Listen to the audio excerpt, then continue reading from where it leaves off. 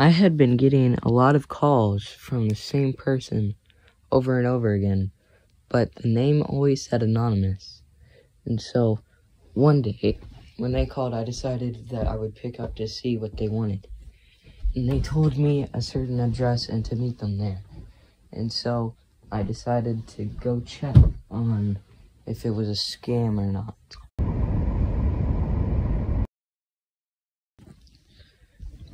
When I arrived at the anonymous caller's address, I was surprised to see that it was an abandoned school, and all of the grass was dead and brown.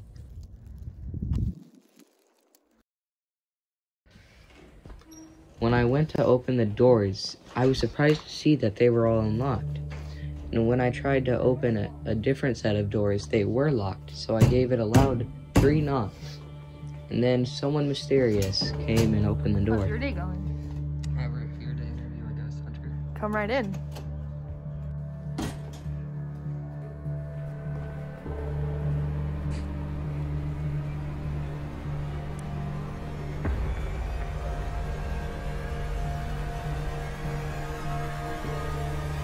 Okay, first question. Is ghost hunting real? What do you mean is ghost hunting real? Is Santa Claus real? That's what I thought.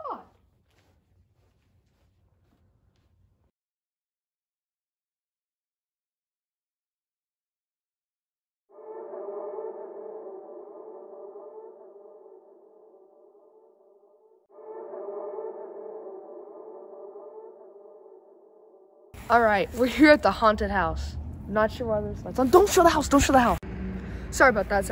Okay, follow me. Come on.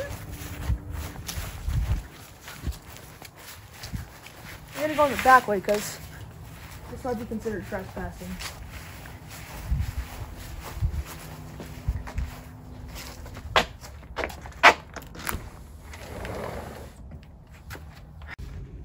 Alright, we're inside. I sure hope nothing's over there.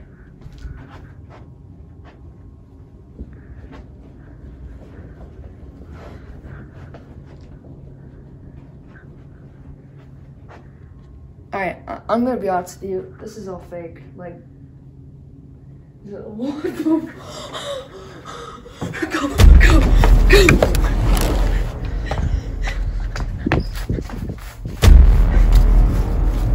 Okay, that was not part of the plan. This is all supposed to be fake. Cut.